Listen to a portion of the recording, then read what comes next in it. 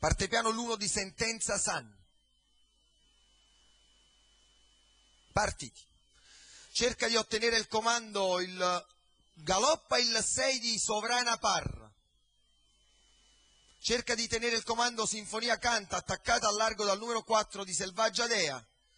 Terza posizione il 3 di Stupenda Rangò. 14,4 il lancio con Claudio De Filippo, leader nei confronti di Sinfonia CANT con Romeo Gallucci, ed il numero 3 di Stupenda Rangò con VIP. Rimane per linee esterne l'11 di SELDA e intanto 30 meno qualcosina per i 400. Finisce al tabellone il 9 di Samuelita e il numero 11 di SELDA va ad attaccare l'allieva di Claudio De Filippo e passa al comando dopo 600 metri in 45,5.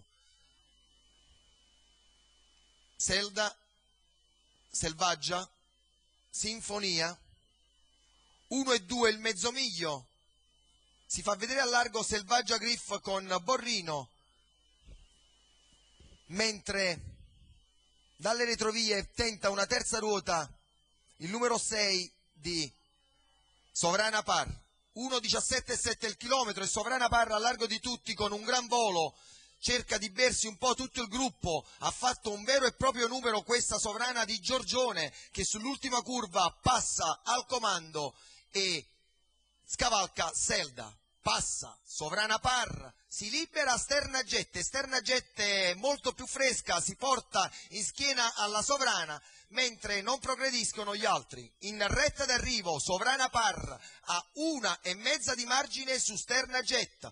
Giorgio d'Alessandro viene attaccato da Luciano Morra, i due su di una linea.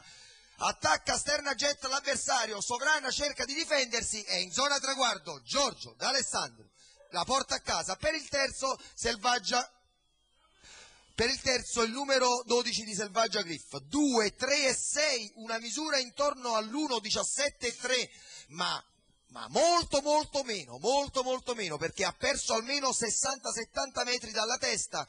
Oggi probabilmente Giorgio d'Alessandro ha cercato la partenza, quello che la cavalla non vuole fare.